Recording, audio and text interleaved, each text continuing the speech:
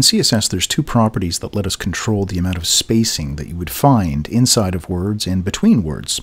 These are letter spacing and word spacing. In terms of graphic design, when you're doing print publishing, kerning is the term that they use to describe how much space they're putting inside.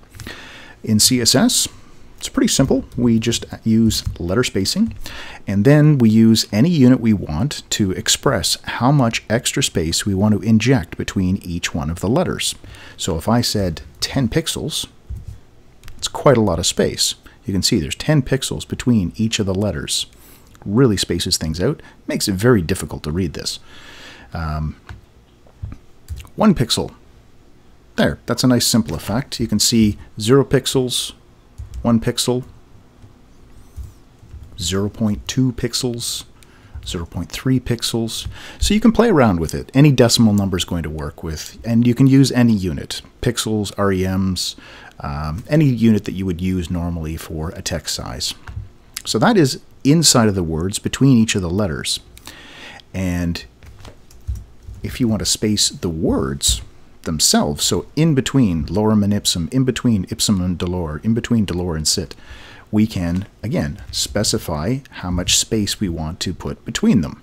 Now, like before, we don't want to use huge values like this. I don't want to use 1 REM or 10 pixels, because I create these things called rivers, where you get these big white spaces that flow down through the text.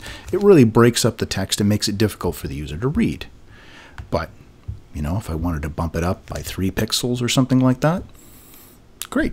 Now, body text, probably not the best place to use this because it's very easy to end up with those things called rivers. However, we can go into things like the heading.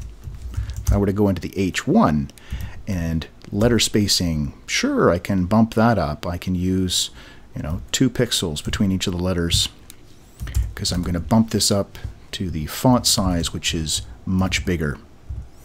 I can change the word spacing here to make it fit onto the page a little bit better. I've got a font that I've selected, and now I can play with the individual words.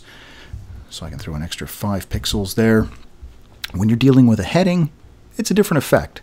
So you've got a short amount of text. You don't have to worry like the river flowing down through a paragraph of text. With headings, this is more likely where you're going to play with letter spacing and word spacing. But just so you know, those two properties exist, so you can control the spacing in any piece of text. All right, so if you have any questions, leave them in the comments below. As always, thanks for watching.